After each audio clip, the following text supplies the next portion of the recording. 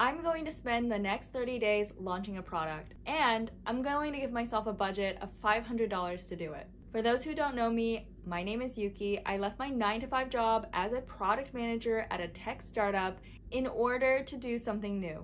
As for my motivations, I've always done software product management, but I want to gain a new skill in this process, and I really want to do something with physical product.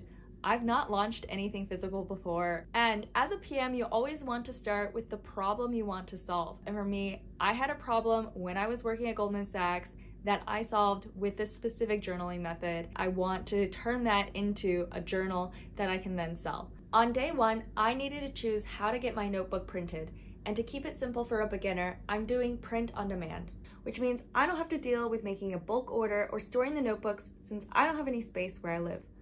I watched a few videos, and here are the 3 options that I learned about: Lulu, Printify, and Vervant. I only have 3 requirements for this notebook. 1, I need to be able to customize the inside pages and not have generic lined or dotted pages inside. The Printify notebooks only let me customize a couple of the inside pages or just the covers, so that was out. 2, I need the notebook to be able to lay flat when I put it on the table, and both Vervant and Lulu provide options for saddle stitching. I personally prefer saddle stitch because I find it hard to write in a book that doesn't lay flat. 3, I need to be able to get started right away, and Vervant was mentioned by another YouTuber, but since I would have to get a quote, I decided I would put that off for now and just go with Lulu. Now that I know where I'm printing it, I need to figure out what dimensions and file upload requirements there are so I can get started with the design. Once I started looking at all the possible book sizes though, I started to get overwhelmed. With so many options, I'll take my best guess and then start with the design and adjust if I need to. In order for you to understand the design choices I'm making, you have to know a little bit about my backstory and the problem this journal is meant to help with. Back when I worked for Goldman Sachs a couple of years ago, I started getting mysterious stomach pains. I could not link it to what I did or ate that day. It started getting worse and stranger when I went to doctors and specialists, and no one could figure it out. I remember that I used to get stomach pain in college too, and when I went to my doctor about it, she suggested maybe it was due to stress. One day, while talking about stress with a friend, he mentioned he had started an emotion tracking journal on advice of his therapist. I looked into it and did a variation of pain tracking for my stomach issues. Grabbing a planner that still had some empty pages in it, I started tracking what I was experiencing, the level of pain, who I was talking to at the time, what was going on, how I felt, and what time it happened. This finally let me see that whenever I was feeling stressed, especially in a situation where I might get judged, my stomach pain would spike that day. I started taking walks and looking for another job where I wouldn't be in a place that was starting to make me sick. I stopped buying into the belief that if I had more strategies for resilience and stress resilience, I would be able to power through.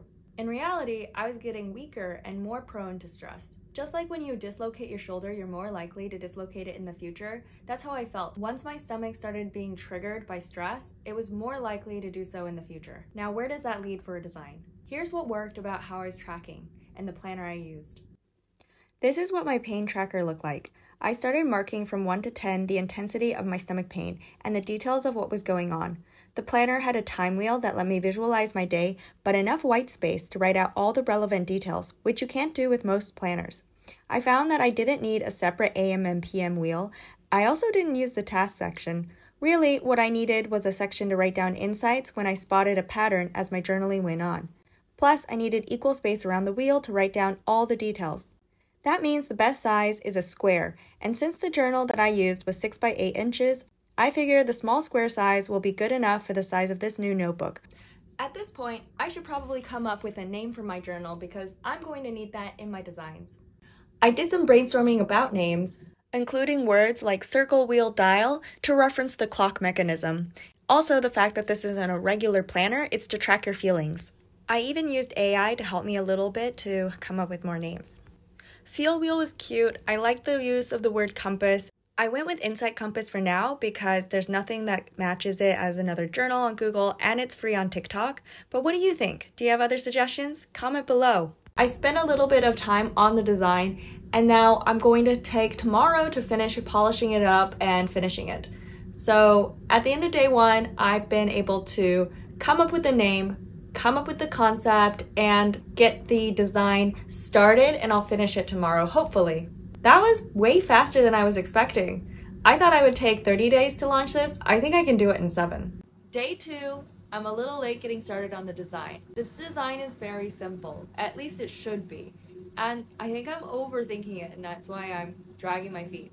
But all I need is a circle, some lines around it to represent the timestamps, a place for the date, and then somewhere in between, some pages to help you reflect on the patterns you're noticing with the intensity of emotion that you're feeling, intensity of pain, whatever it is that you're specifically tracking.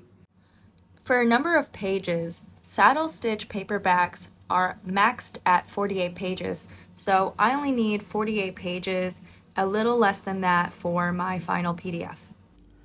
Once I finished the interior pages, it was time to design the cover, which I kept super simple. I tried a light cover at first, didn't like the result, and then switched it to a dark cover. Once I previewed that and made sure I liked the result, I then published it and was able to order the book to my home. It's just that when you try to ship to the US, it takes twice as long with the cheapest shipping option. Compare that with shipping to the UK, which is 9 to 11 days with the cheapest shipping option. Since I'm shipping to the UK, I decided to create another account where I can pay in pounds, since once you create your account and set your currency, you can't change it. So I have an account for paying in pounds and I have an account for paying in dollars.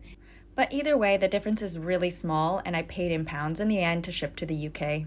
It's annoying to find out that the shipping times to the US are so long, because that is where a lot of these high stress, high paying jobs are. So the people with more disposable income who would be buying this kind of stuff would be based in the US. But I also imagine somebody working in finance in the UK might benefit as well. Also in the US, access to mental health and good mental health is a bit more annoying. A lot of it is out of pocket. So I imagine most people aren't getting the help that they need.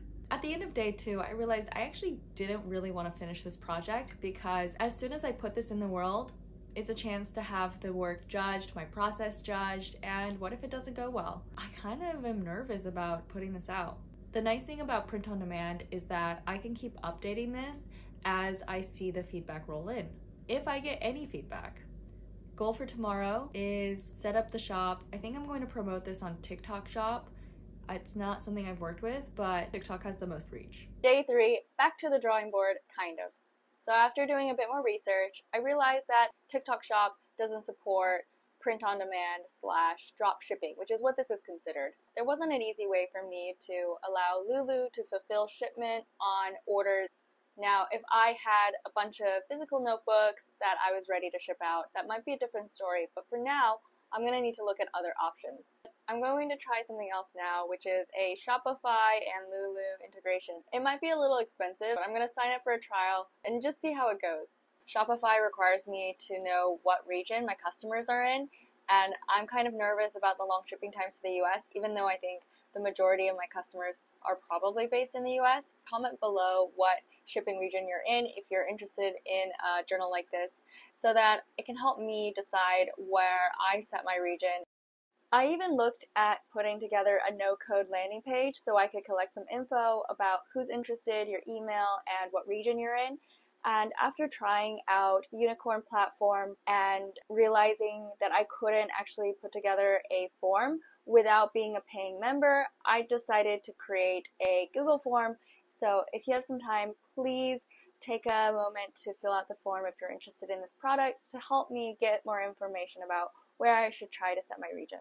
One of the things that makes me nervous about this is that I'm basically letting you in on my inner process. And as a product manager, that makes me feel insecure in case somebody says, you jump straight into the solution without interviewing a bunch of people about the problem. But the thing is, I had this problem, and sometimes you just want to build something. I just want to make something, even if it's not the perfect solution. I think just making something will let me learn what other problems people have. And just by putting this out there, I will learn something from the process.